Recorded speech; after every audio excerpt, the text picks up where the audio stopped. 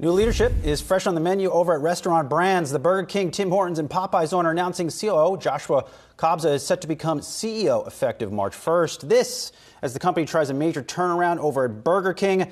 Joining us now to discuss is Patrick Doyle, Restaurant Brands Executive Chair. Patrick, it has been a while. Good to see you here. Before we even dive into this turnaround you're trying to pull off here at Restaurant Brands, notably Burger King, I just want to be clear. You have $3 million of your own money tied up into this for 5 years. Is that right? 30 million. Why? Even more. I am all in. All right, why was it so important to do that? Because I really believe in the opportunity here. It's an amazing business, amazing brands. You know, you mentioned BK, and I'll get to that. But you know, the biggest business we have today from a cash flow standpoint is Tim's, and Tim Hortons is an amazing business in Canada. It was up double-digit comps in the fourth quarter, doing really well. The international business is great. Popeyes is great.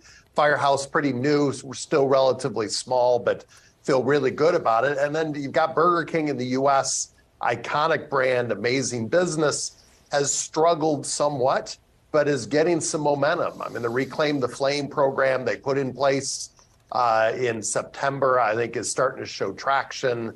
Did a 5 comp in the fourth quarter. So things are working through. We've got some franchisees with balance sheets that we've got to help them work through. But I'm optimistic. It's still early days there, but progress is being made. The rest of the business is really strong. All right, I apologize for leaving off a zero. I apologize for that. Okay, that's right. 30 million is a lot different than $3 million. Okay, so let's drill down to Burger King. Lots to talk about on that the brand on the conference call. Now, I remember in 2014 when we talked, and you said over at Domino's when you were engineering that turnaround, Brian, I'm just going to focus on making a better sauce. I'm not going to put stuff on the menu that is not going to sell. I'm going to stay focused. Is that the playbook you're going to run at Burger King? Take things off the menu, improve ingredient quality? Yeah, so you know what, the amazing thing, I mean, if you look at everything across the burger category, all that Burger King has today as its asset is the Whopper. We've got the best burger in the category, and that's a lot to work with. We got work to do on our assets. We got work to do on our speed of service. There are lots of things. Frankly, I mean, you heard me talking about this yesterday.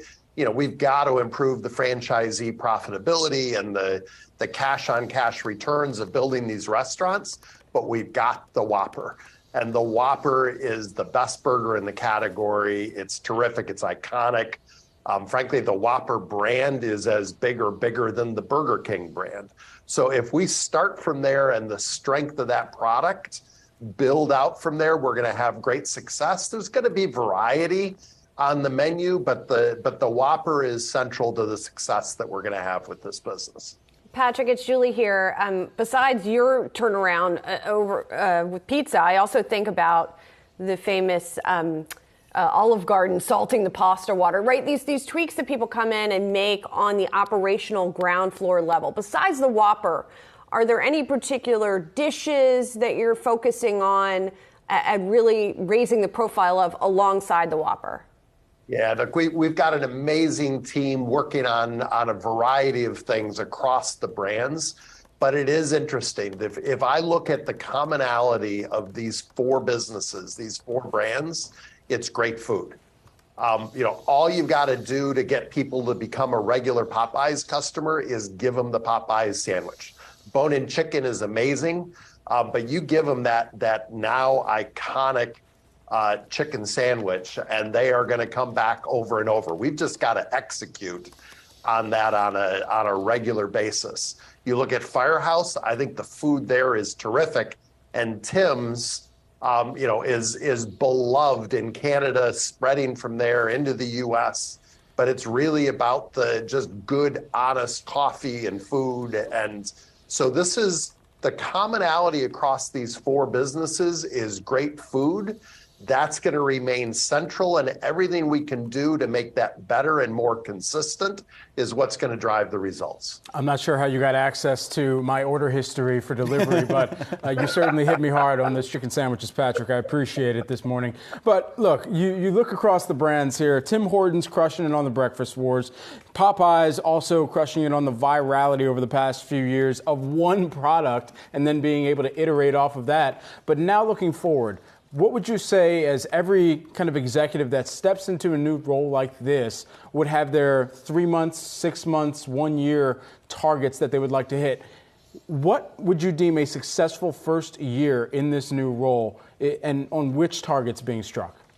Yeah. So if we've got everybody focused on the success in the stores, the success of the restaurants, the franchisees, profitability, if we are growing that, if the franchisees are feeling good about the return on investment that they get in their restaurants, they're going to reinvest, they're going to reimage, they're going to build new restaurants. That's going to be true across all of the businesses, including, importantly, into the international business, which is where you're likely going to get the vast majority of restaurant count growth. Getting a lot from Popeyes, but otherwise, primarily that's going to be an international growth story. If everybody is focused on that, driving success there, great operators are going to bring capital and their time into these businesses. That's what's going to generate accelerated growth. So that's what we're all getting focused on. Watch those franchisee profitability numbers.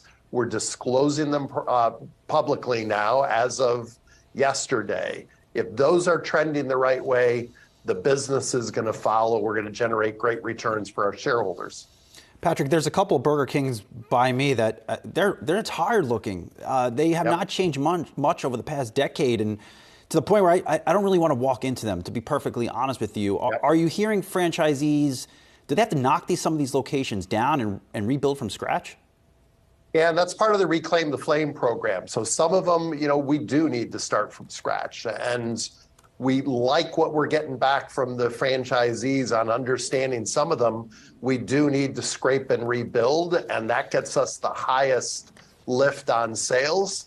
But the reason, Brian, that you should walk into that Burger King, even though it looks tired, is inside that Burger King is a Whopper. Well, Patrick, I'm only going to walk in there. Looks nicer. Patrick, they don't have the Whopper, Brian. Patrick, I'm only going to walk in there because I know you have $30 million on the line. You're one of the first CEOs to actually talk to me in a broom closet in 2014. So that's the only reason I'm going in there. But the Whopper, too. That's true. The Whopper is in there, Brian. That's the thing you got to remember. Fair enough. Patrick, I'm honestly just thankful that my microphone is not 1 foot lower, because you would hear my stomach growling right now. Patrick Doyle, Restaurant Brands Executive Chairman, thanks so much for joining us here this morning. We appreciate it.